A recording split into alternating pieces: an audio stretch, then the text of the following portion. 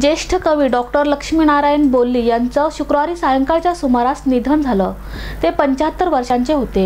ज्येष्ठ कवी डॉक्टर लक्ष्मीनारायण बोल्ली सोलापूरच्या साहित्य क्षेत्रात आदरानं, आपुलकीनं, स्नेहभावनेनं घेतलं जाणारं नाव। या मनस्वी हळव्या स्वभावाचं डॉक्टर बोल्ली यांनी शुक्रवारी सर्वांनाच दुःखसागरात लोटून अखेरचा निरोप घेतला। ते 75 वर्षांचे होते। काही दिवसापासून त्यांना प्रकृती अस्वस्थ जाणवत होतं। हॉस्पिटलमध्ये उपचारही सुरू होतं, परंतु अखेर मृत्यूनं त्यांना कवटाळलं। डॉक्टर लक्ष्मीनारायण बोल्ली यांच्या निधनानं संपूर्ण पूर्व भागासह सोलापूरच्या साहित्य विश्व हळहळलं।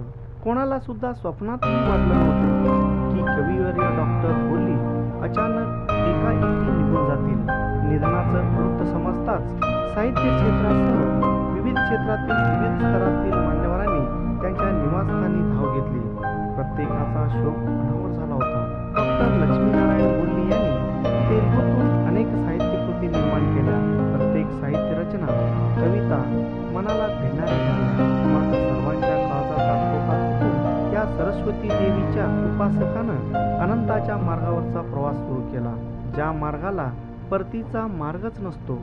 तेलुगूसह मराठी भाषेवर थेट हृदयातून डॉक्टर लक्ष्मीनारायण बोल्ली यांनी प्रेम केलं। त्यांनी लिहिलेलं आत्मचरित्र म्हणजे साहित्य क्षेत्रासाठी प्रेरणादायी आणि दीपस्तंभच। सदा हसतमुख असणारे ज्येष्ठ कवी डॉक्टर लक्ष्मीनारायण बोल्ली यांनी सर्वांना शोकसागरात बुडवलं। या थोर मनाच्या सहृदयी अंतःकरणाच्या कविवर्यांना BR न्यूज चॅनल परिवारातर्फे भावपूर्ण आदरांजली।